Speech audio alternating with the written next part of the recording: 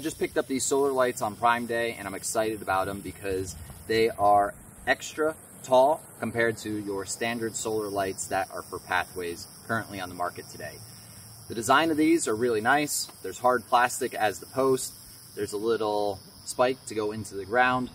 The casing is made out of metal. Your top comes off and there's a little waterproof button on and off inside of here.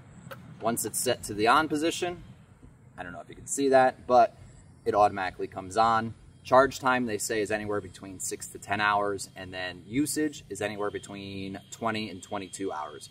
So let's get these in the ground. I'm going to show you how easy it is to install. Then I'm going to show you what they look like at night, and then you can see for yourself if it's something that you want around your pathways at your house. So let's get these in the ground.